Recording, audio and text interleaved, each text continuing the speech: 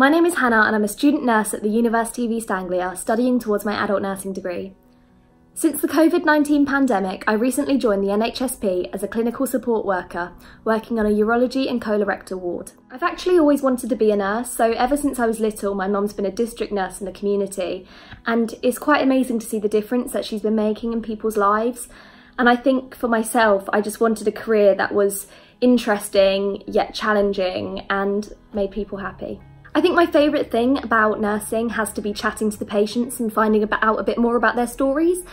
And the most rewarding thing has got to be them leaving the hospital doors and knowing that you've provided them with your best possible care. So usually as a student nurse, my work involves following the registered nurse, but as a clinical support worker through the NHSP, my work is a lot more independent.